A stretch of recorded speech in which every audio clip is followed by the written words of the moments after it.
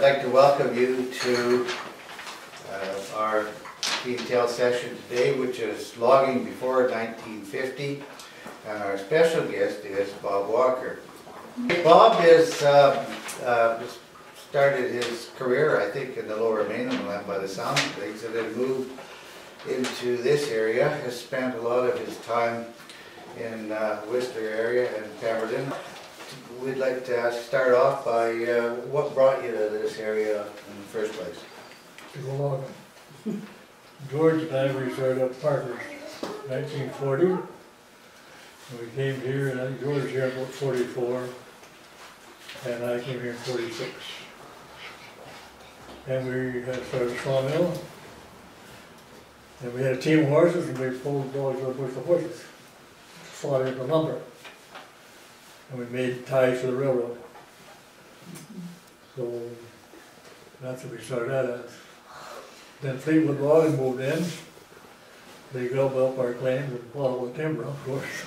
So we started working for wages for them. The old cat is sitting out here on the side. That's the first machine was here. I pulled the first logs out of the bush to start the float camp in Little Lake. And that camp was there for years. All the houses, bunk houses, and cookhouse, all in one raft.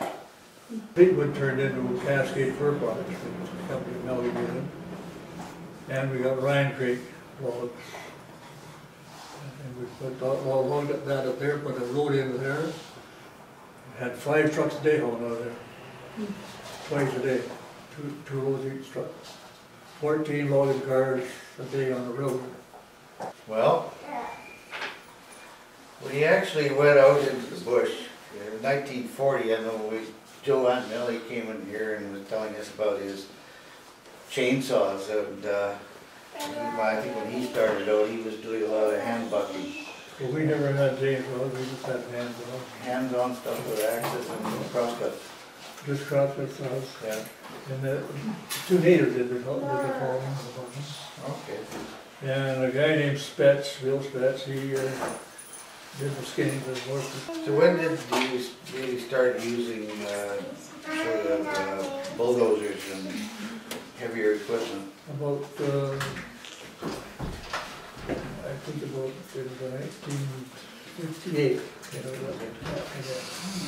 You know, when you have logs and you set up a mill, one of the most important parts of the logging operation is not just the actual cutting of the tree, but it's building the roads into, you know, get access for the timber, isn't it? You know, that was my job with the logging companies. I was on the dozer cat making the truck roads.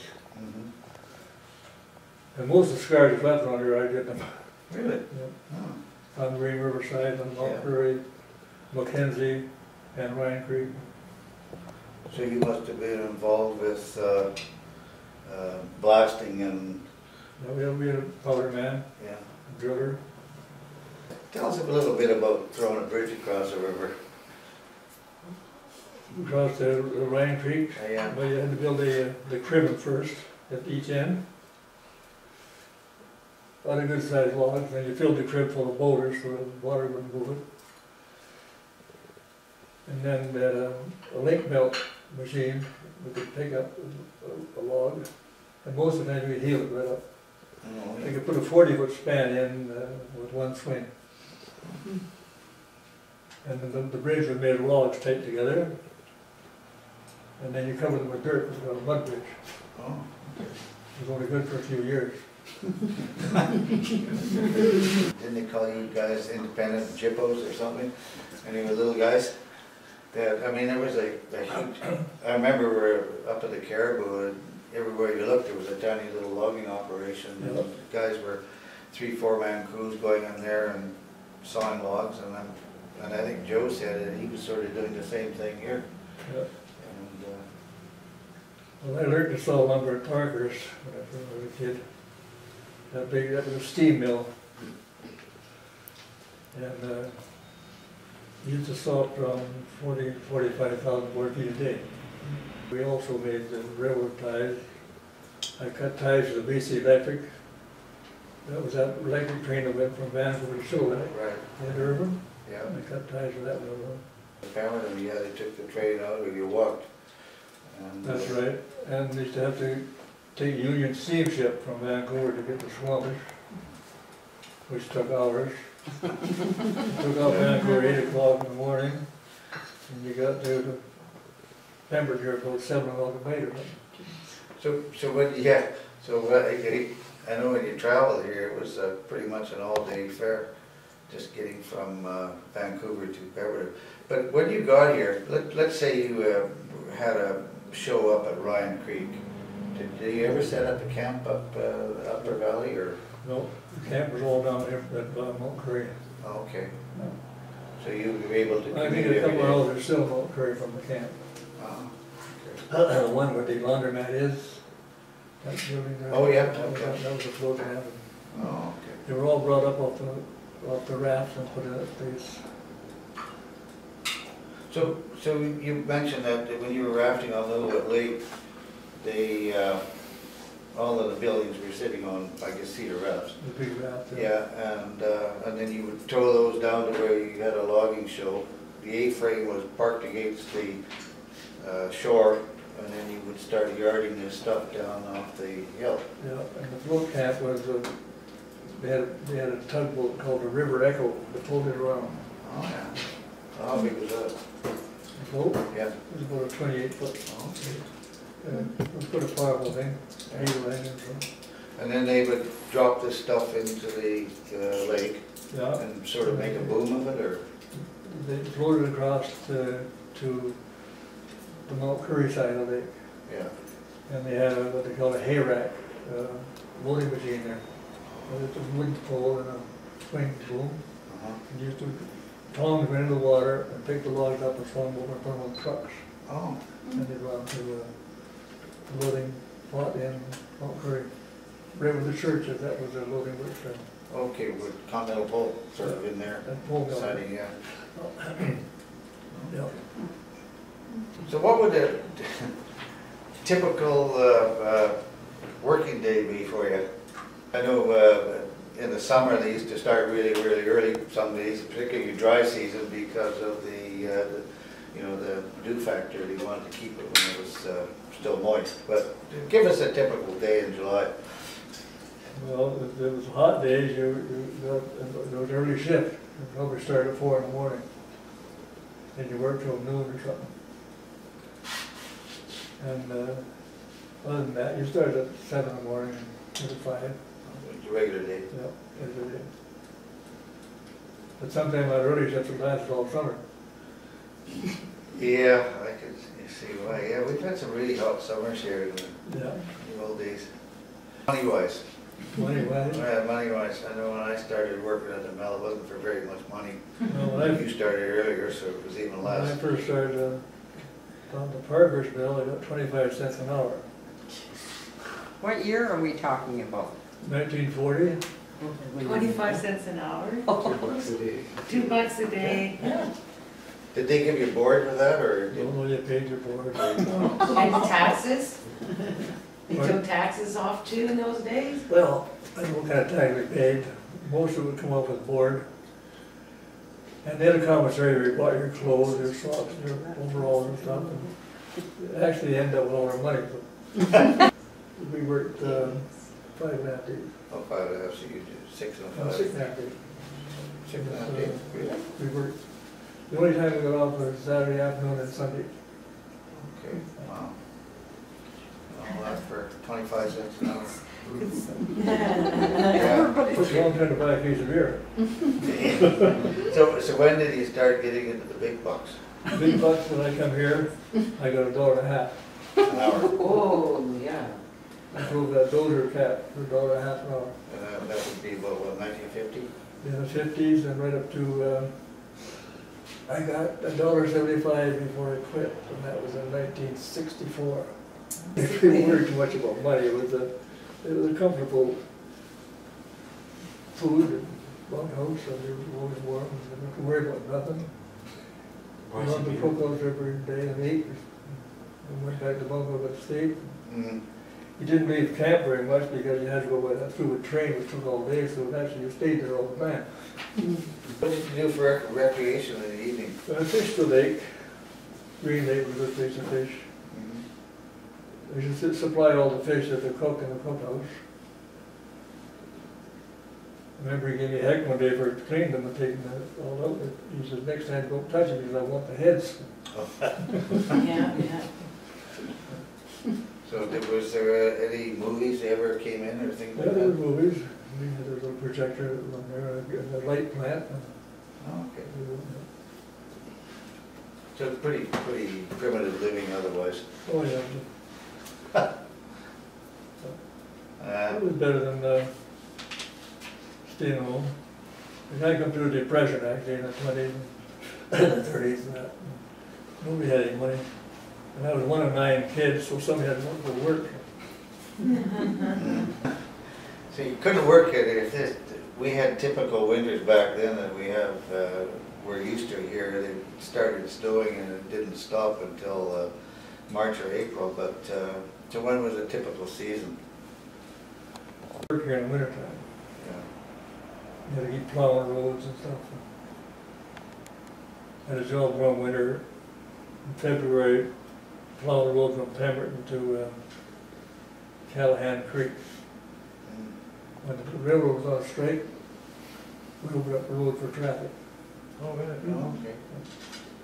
I remember going through Worcester with that cat. That damn cat was buried in snow, was about, must have been 6-7 feet on the road. Well, let's see. Fires. Fire was a big part of the logger's life. Must have had some fires in your day. Well, they used to come and get the crew to fight fire a lot. Instead of using the people that was available, not doing that, they come and pick them out and crew with them worse. They just fight fire.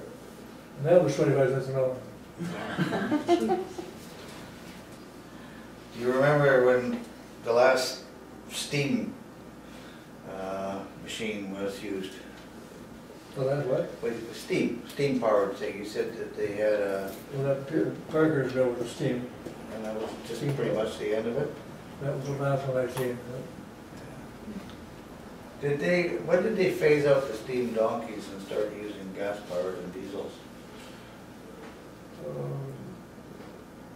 It had to be in the 50s sometime. All that place, that Alpine Meadows, and through that country was all logged with steam donkey. Anybody? What's a steam donkey? Steam donkey? Yeah. It was a, you know what a donkey is? Yeah. Big thing with winches on it, like the cable. It run on steam. Oh, okay. And they had the guy that had to cut wood for it all the time to keep the boiler going, keep steam on.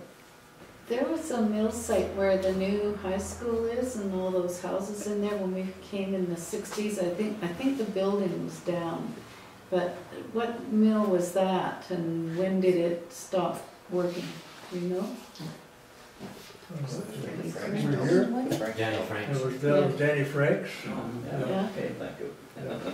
And when did it shut down? I think it burned down. Yeah.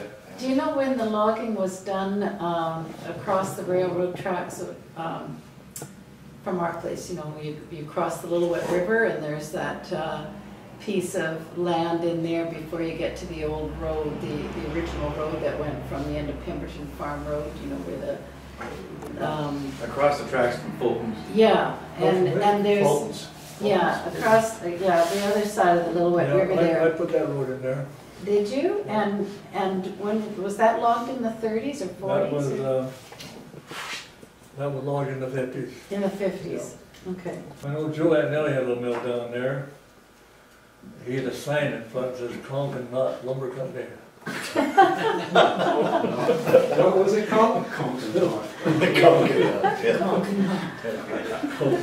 That's funny. Did you say that you logged on the Mount Currie side across the green? Yeah. Oh. When did you do that? There were lots of bridges across the Green River at one time. Mm-hmm. Yeah, well, Yeah. Angle gave for the first bridge across.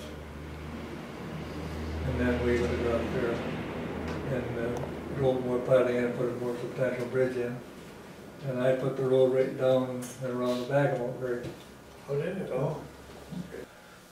Our little timber berth was about maybe 500,000 board feet a year. Mm. Fleet would come in and their quota was 12 million. So that, That was, and we couldn't buy timber anymore because they owned it all. so that sort of eased out the little guy. Well, the little guy had no chance. Actually, we were not paying much money for the timber, but I think it was $3 a thousand for stumpage. And Fleetwood, I think they paid 14. How old were you when you first entered the bush? 15. Oh my God. Send my grandson. I worked on a tugboat before that, till I was 12 on a tugboat. Oh, you did you? Towed logs from Upper Harrison down to Westminster on the Fraser River. My word. I was deckhand on the boat. You had a close call with the Fraser River. Was there a lot of accidents in the bush when you came? One of the young fellows on the boat drowned. He went river one night, and I guess he got up out of the cabin and went to the back of the boat to go to the bathroom and disappeared. And nobody missed him for a long time. Wow. Don't know where he fell in. He was a young kid too. That's a dangerous river to fall in. Yeah, fast flowing. Yeah, and it's got lots of sand in it too, you know. My biggest thing that night when I fell in was when I got to shore, I could see the shore, so I thought I could stand up, and I couldn't, so I went down again. Mm. I was reported missing for a while. They found me all wet from the rose bushes up the riverbank. Bob, you say you remember when there wasn't so much debris in the lake. You were saying a lot of the debris in the lake today is from all the logging.